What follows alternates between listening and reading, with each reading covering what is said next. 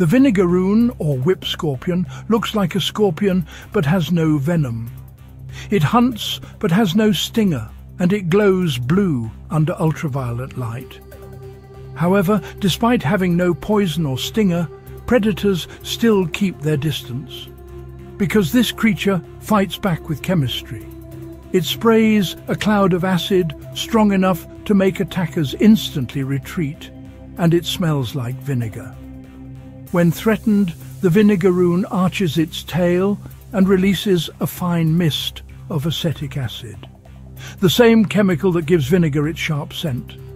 However, this acid is 12 times as strong as vinegar.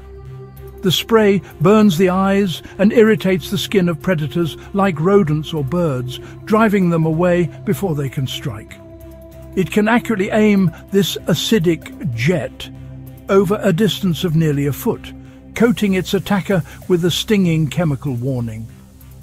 Scientists have found that the Vinegaroon's acid isn't just for defense.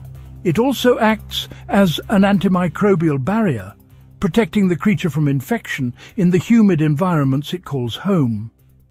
This mix of biology and chemistry makes it one of nature's most unusual survivors, a creature that defends itself not with venom, but with a home-brewed chemical weapon.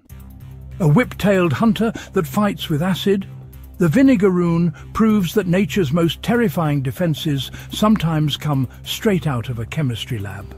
If you like this video and want to see more, click the link below. Thanks for watching your daily dose of science. If you learned something new, tap like and share it with a friend. And don't forget to subscribe for more amazing science facts every day.